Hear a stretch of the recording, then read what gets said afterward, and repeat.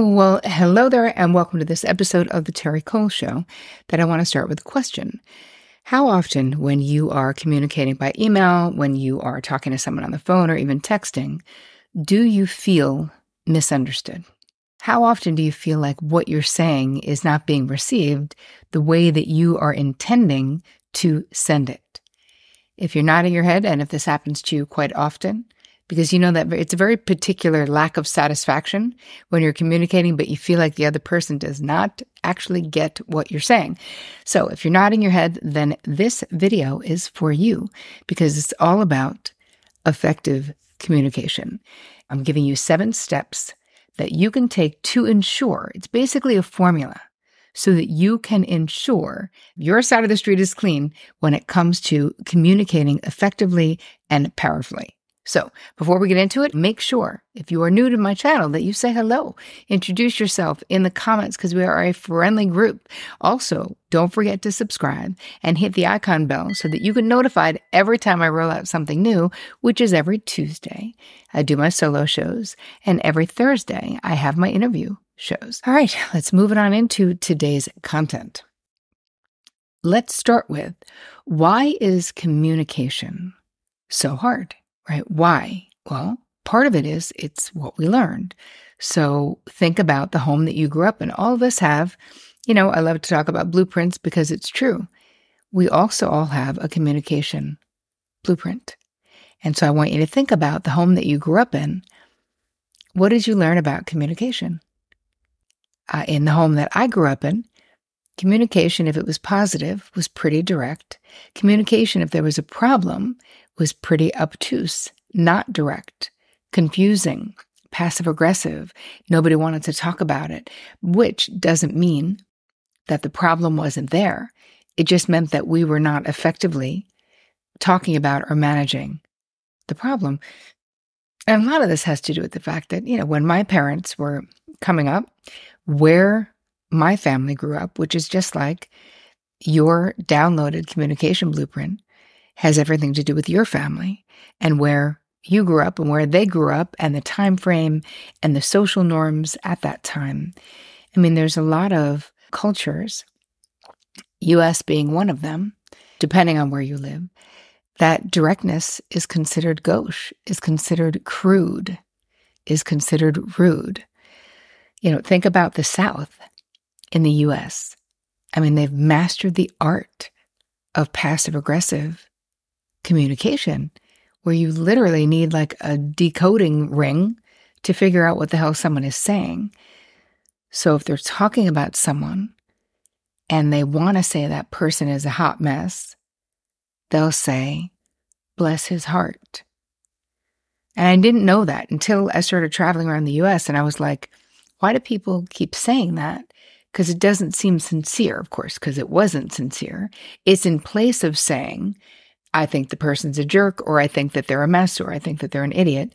So it's like code, right? Again, we don't want to talk in code, though, to the best of our abilities. If we're talking about our actual relationships that we care about, being as clear as you possibly can gives you the best shot of getting your needs met, of having what you want to happen. So let's just start going over. What are these 7 steps that you can take? The 7 C's of communication has been around, I'm going to say, since 1952, I think. And this was coined, that phrase in this framework, by Scott M. Cutlip and Alan H. Center. Those are the people in 1952 who came up with this. And I have to say, it still stands up today. Now, a lot of their stuff was sort of more about business stuff, but I think it all melds together. Let's start with, if you want to be clearly understood, you need to clearly express what it is that you're saying.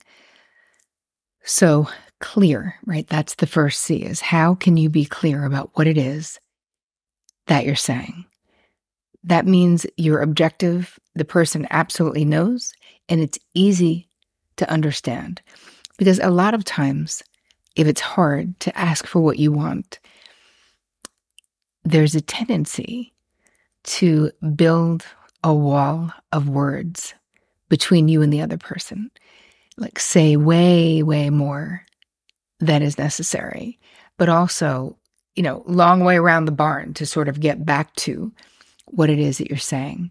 And the same way, have you ever been in a conversation with someone and they're telling a story and they keep interrupting their own story to be like, was it last Wednesday? Was it Thursday? Tara, what day? Like, right? If that information that you're trying to find, like what day of the week it was, if it does not impact the end of the story, nobody cares. And what happens is the moment you start sort of digressing into all of this unclear information, you start losing your audience. Because the person is like, who cares whether it was Tuesday or Wednesday, unless that impacts the story, which generally it may not. So we want clear information, but we want to be, the second C is concise, right? We want to avoid using redundancies. It is unnecessary. And again, there's an insecurity when we're not being concise, or we feel like we need to say the same thing. I think about when I first started blogging back in 2010 or whenever it was. And I was a young writer and I was insecure. And I would say the same thing like 15 different ways. Is so unnecessary. Oh my God. I mean, we went back and cleared up most of that, so you won't find too many of those rambling blogs on the interwebs. But I can see that as I became more and more confident in my ability to communicate with clarity and in a concise way, I didn't feel like I was needing to build a case for what I was saying. That I was building a strong case, but I didn't need to redundantly build a case. The third C, especially if you're talking about business stuff, is concrete, meaning that what you're saying needs to be credible, right? It needs to be backed up with data. And if it's not, you need to be clear that you're talking about your observation, right? Concrete means that we are not posing our opinion as a fact, that we are being clear and concise, the first two C's, about what it is that we are presenting to the person. So we want concrete data or information if it's work stuff. And it's actually the same in personal too, right? We still want concrete information that we're talking about. The fourth C is that it should be complete, right? That it should contain all of the relevant information. Now, that doesn't mean all of the information. That just means all of the stuff that the other person needs to know. A lot of times when I was younger, I was very impatient. I mean, I still am, but I've worked on it, obviously, in the bunch of decades that I've been alive. And so I would want to just send off the email and sort of be like, and then I'll get back to you when I hear from this person. And what I've learned in being a more impactful and powerful communicator is that wait until you have all the information, right?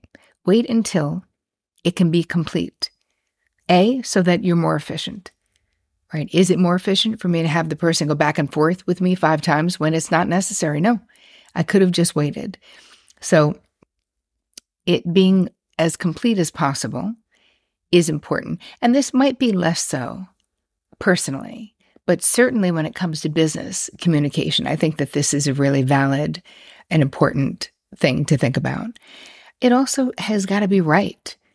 It's got to be correct, meaning follow the rules of grammar, people. You need to know the difference between their, T-H-E-I-R, and their, T-H-E-R-E. People will be really judgmental. And here's the thing.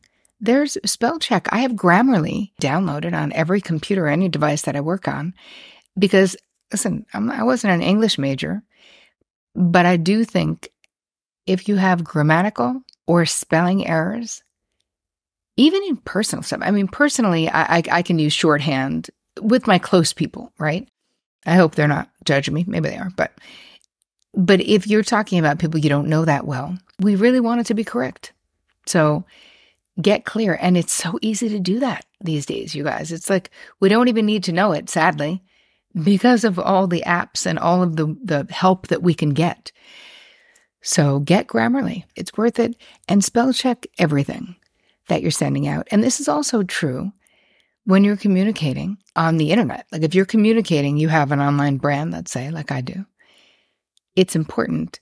All of these 7 C's, all of these steps that you're taking to be a more powerful and effective communicator, they apply to social media. And I'm not talking about, there's colloquialisms that make sense, there's memes, there's things where it doesn't have to be perfect on social media, of course.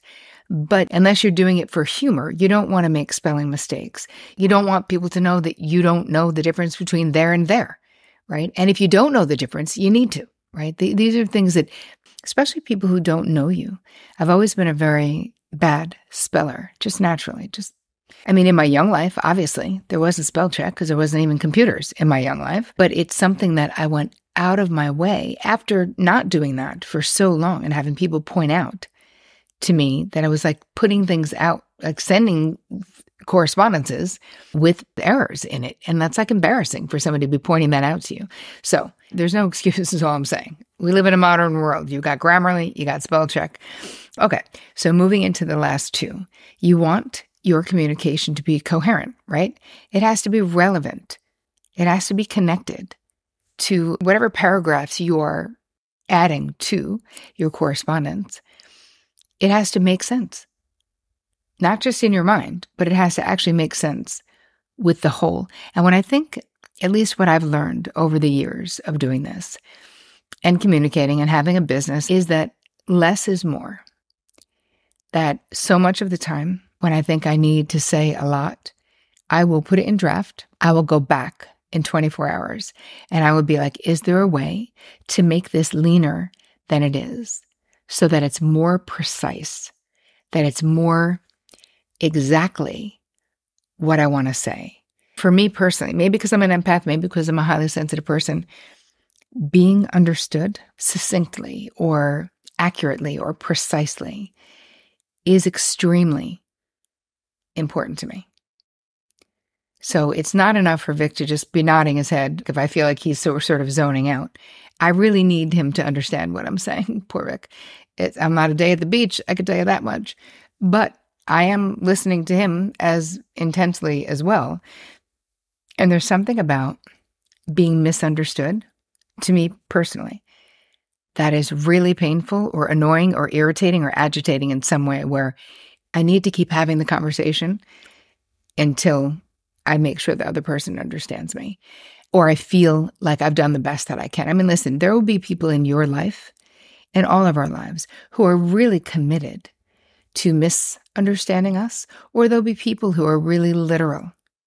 Vic is a very literal person. If I'm using voice to text and there's a mistake, they misunderstood, right? Instead of putting Vic, they put Nick. A regular person would know, oh, you were probably using voice to text because we've been married for 25 years, so you probably know my name, right? And Vic would literally write back and be like, Nick? Who's Nick? I'm like, okay. I was clearly using voice to text. Why do I have to explain that? But some people really are wired that way. I honestly don't think Vic is doing it. Sometimes I think he's doing it to be funny or to sort of rib me, but honestly, that's the way his brain works. And so again, clear communication, because if each of us are left to our own devices, we come at communication, all of us, from a very specific way. In the guide, I'm going to give you some questions for you to answer for your downloaded communication blueprint, so you can really start to look at why you communicate the way that you do specifically. Because all of us are heavily influenced, of course, by family of origin, culture, country, social norms. All of those things impact the way that we communicate. But I also want you to look at, where are you frustrated about your communication style? Where do you not speak up? Where do you not communicate at all because you're worried about how the other person is going to perceive it? And can you get better at communicating? And of course, the answer is yes, you can, by trying, by putting your intention in there. The answer is you definitely can. So the last C that we're going to cover is courteous. So if you're communicating, this is business. I mean, mainly business. I mean, I feel like with my close people, I am courteous, but I don't feel like I have to be overly polite or formal with the people that I communicate with all day, every day, obviously. But with business and with personal, you want the tone to be friendly, but without undertones of hostility or passive-aggressive vibe. Because again, if we're talking about how can we be powerful communicators, well, then we're going to be more direct and less indirect, which is what passive-aggressive communication is. So I'm curious to know from you, what did you learn from your family of origin about communication? How do you consider yourself as a communicator right now? Will you try to use these 7 steps, the 7 C's of communication? Like what you're really using them for is when you're writing something, it's looking and saying, is it clear? Is it concise? Is it concrete? Is it complete? Is it correct? Is it coherent? And is it courteous? Right? That's literally a checklist that you can use against your correspondence to see if something is missing. So I hope that this was helpful to you. If it added value to your life, please let me know. Share it with the people in your life. I hope you guys have the most amazing week, communicating powerfully and empathically. And as always, take care of you. I also want to say thank you so much for all of your questions and your comments. I super duper appreciate all of them. And I read everyone. Normal people are watching Netflix. Me, I'm just hanging out on YouTube, reading your comments. And I love to highlight them. So this is from Olivia LC under the video, The Truth About Mother Wounds and 3 Ways to Heal. And Olivia says, another awesome video. I felt like you were reading my story out loud in a way. Everything you said completely resonated with me. My mother and I shared a love for the performing arts. Thank you, Terri, for making me feel validated. Well, thank you, Olivia, for taking the time to leave a comment. This is how other people find the show. Other people will look at what you said and like, oh, I didn't watch that whole thing. I should go back and watch it. So thank you for being a part of our crew. I really do appreciate you.